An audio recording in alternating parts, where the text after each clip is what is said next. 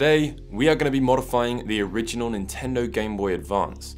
We'll be fitting the brand new funny playing IPS screen, the Game Boy Advance Ultimate Rechargeable Battery Pack, and a retro modding amp kit. I'll be installing all of this into a brand new shell.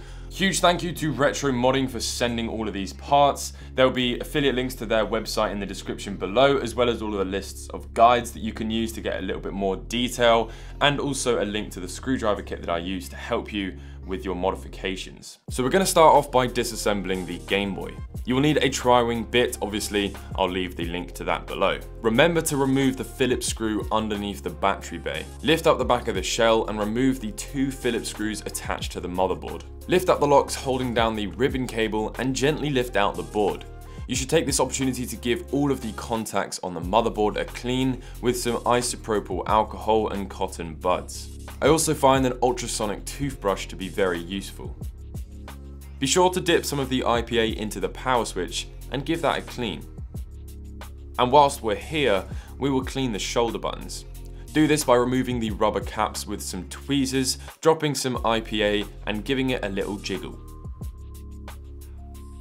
Inside the box of the IPS screen, you will find the screen itself, some adhesive pads, a guide or something which actually I never even bothered using, a glass screen lens and a ribbon cable with a few wires. To fit all of this, I would absolutely advise that you buy one of Retro Modding's pre-cut shells. They CNC it to perfection, and to try and actually fit this yourself is going to involve a large amount of cutting, which is actually what I'm going to do, so stay tuned for that. But I would definitely spend the extra, I think it's 20 bucks on a shell which is being pre-cut just to save you the hassle.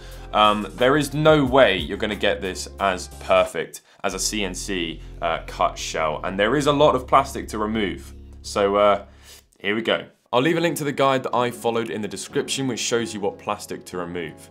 I don't have a Dremel, so I spent about an hour cutting, scraping, and crying. Not only do you have to remove some of the supports, but you have to physically enlarge the screen opening, which is just, it was a nightmare. It's like cutting cheese. You start off alright and then it just slips. And that was basically what I was dealing with. So there was a bunch more cutting, a bunch more scraping, and plenty more crying. To cover up this pure carnage, we're going to stick the provided 3M adhesive pad down. It's also a good idea at this point to tin these contacts on the ribbon cable. Remove the protective film from the screen and stick it on the back. Stick this little pad on the ribbon cable and attach it to the screen. Stick the ribbon cable down to the screen and drop the screen into the shell. And to protect the screen, we will install the glass screen lens. Now it's time to turn our attention to the amplifier mod, and stay tuned to the end of this video for a comparison of the sound difference. Tin up all of the solder pads and cut the speaker wires to 35mm. Strip them and all of the other included wires and solder them to the board.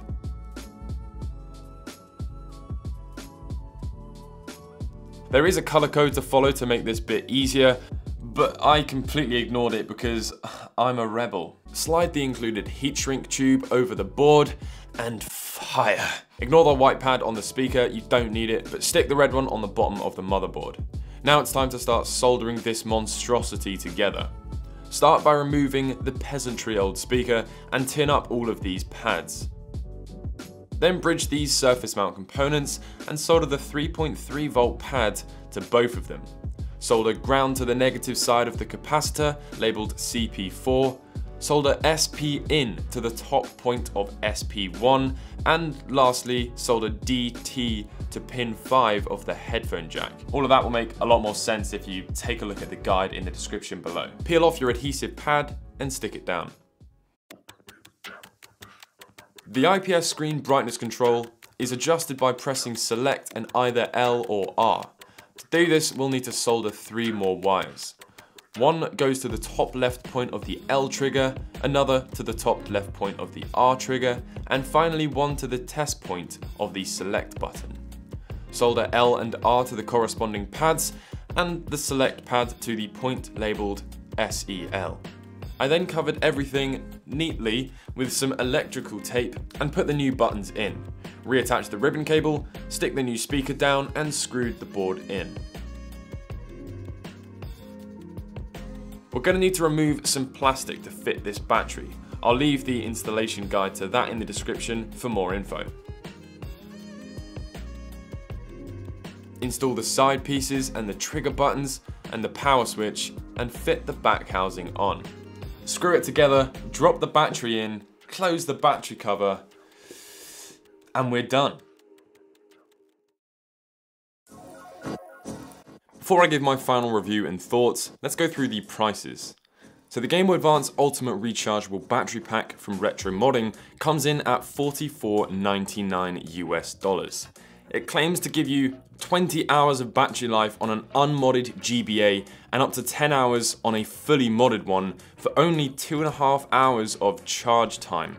The uncut replacement shell is $12.99, plus $14.99 for a pre-trimmed one.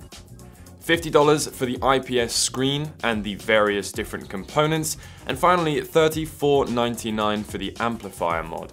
That brings you to a total of $158 or £120 for the modification. It's $20 for a Game Boy roughly, or $30 depending on where you get it from, and about 2 hours of installation time. The difference in the sound is obviously massive. Here is a comparison versus the regular Game Boy speaker against the brand new amplifying kit.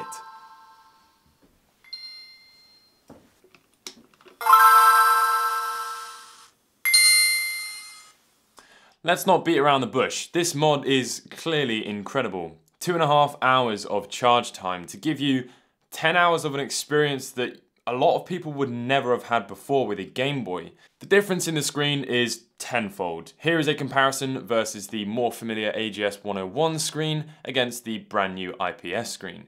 This specific screen is actually used in the Game Boy Color mods, the Game Boy Advance SP mods, and obviously the GBA mod, so all the screens are exactly the same. The only thing that differ is the ribbon cable. Retro Modding also sell these little neoprene cases, which are really cool, and to be honest, you're probably going to want one, especially after carrying around something which is worth $200. So it's really hard to give my opinion on this, considering I didn't pay for any of it, so I'm not really going to be able to give an accurate opinion on it, a non-biased one if you like, but no one paid for my time. This video is not sponsored. The 2 hours assembly time that this thing took was grueling. I rang my friend Sean halfway through just to vent to him for a little while about how everything seems to be going against me, but obviously for you guys it looked like a very professional, seamless process. It was difficult. Cutting the shell was nasty, all the soldering was very intricate and tricky, and it's still not even perfect.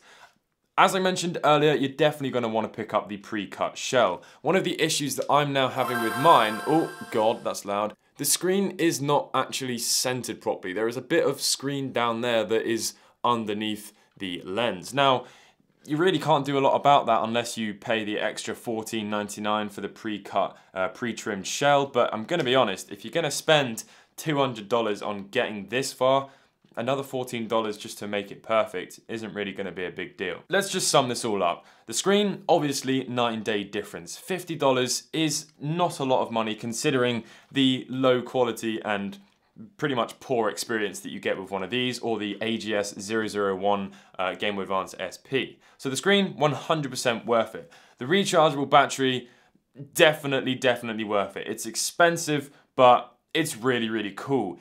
Is it necessarily necessary? No, of course it's not. You can use your AA batteries and continue to use them.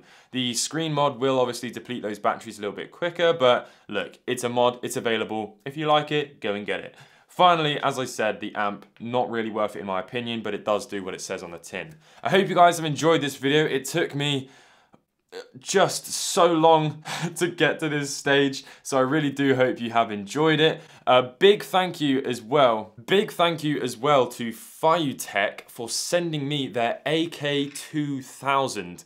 This thing is a gimbal which is obviously used for, you know, going out and about and getting crazy shots, but for me, it's really nice to have a motorized, very stable way of getting B-roll. So I will do a more in-depth video on this, included in a studio tour, which is eventually coming, because obviously I've moved studio now, but I just wanted to say a huge thanks to them.